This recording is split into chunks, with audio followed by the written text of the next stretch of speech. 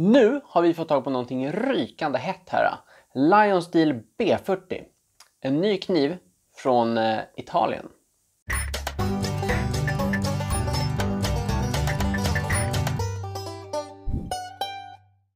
Då så, B, det står för Bushcraft. Det här är alltså en fastbladare från Lionsteel som är tänkt att med sina egenskaper tilltala bushcraft-personer. Ja, och bushcraft ligger ju under friluftsliv. Så, vi öppnar asken och ser vad vi har. Se där, se där. Vi kan nämna att den här kniven är designad av Moletta som har ritat hela M-serien, M5, M1 och massor av där och flera av deras fällknivar. Och han är fantastiskt duktig när det kommer till ergonomi. Här ser vi då en läderslida. Det är ingen dangler utan den här hänger ganska tätt mot bältet. Det gör många av deras andras fastbladsknivar också. Det är väl en smaksak, men det är lätt att sätta en dangler på den här för att få det lite rörligare.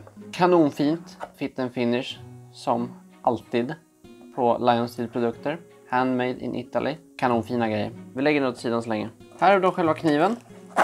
Ligger den där. Och en liten manual. Sen den med i asken. Nej, mest kartong faktiskt. Ja, den där. Så. Då så. Här har vi väl egentligen det som folk är nyfikna på. Så, vad har vi då i den här lilla påsen? Ja, den här är då så pass het från fabriken. Så vi hade inte så mycket val när det kom till handtag helt enkelt. Så, då var det mikarta. Den finns även i en del andra material. Bland annat Santos och Oliv och G10. Kanske någonting mer också. Men det här är mer... Ja, vad man väljer där det är ju personlig preferens helt enkelt. Jag föredrar Santos men nu har vi den här rackaren och vi är glada för det. Så ska vi slå ett öga på bladet då.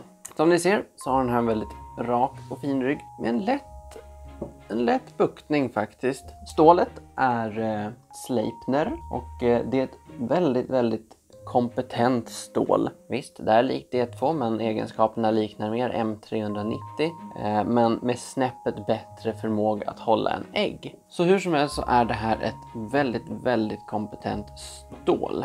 Och jag är glad att Lionsteel väljer det i sina knivar för då har man någonting man kan lita på. Det är för övrigt svenskt det här stålet.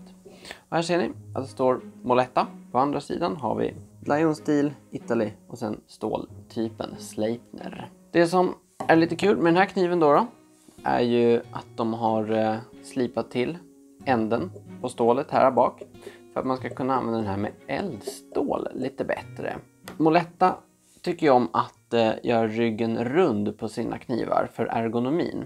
Och det bidrar till problem när man ska använda eldstålet. Så det har de löst på den här rackaren. Det är en väldigt bra detalj i och med att det här ska vara en bushcraftkniv. I övrigt raka, enkla linjer. Jag tror att den här kan vara riktigt trevlig att arbeta med faktiskt i skogen i bushcraft-sammanhang. Det jag är lite skeptisk till är slipningen. Bushcraftknivar tycker jag borde ha Scandi-grind. Det har ju väldigt bra täljegenskaper. Men hur den här presterar, det får vi se helt enkelt. Vi ska nämligen ta ut och testa den här nu under veckan och återkomma med en rapport snarast möjligt. Men som sagt, jag tror att den här kan prestera väldigt trevligt. För ergonomin är väldigt god. Raka, enkla linjer, det är ett bra format helt enkelt. Och den här schyssta detaljen med den skarpslipade änden här på kniven för tändstål är väldigt intressant. Men som ni ser här så är ju lanyardhålet väldigt tajt på där också. Så ja, vi får se hur pass bra det fungerar. Överlag byggkvaliteten känns helt fantastisk. Och det är ju precis vad man kan förvänta sig från Lionsteel. Så vi ska se hur den här sitter i fodralet.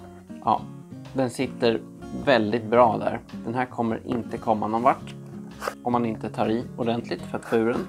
Och det känns ju betryggande. Men sagt, en dangler. När jag är i skogen där är det ofta upp och ner på knä.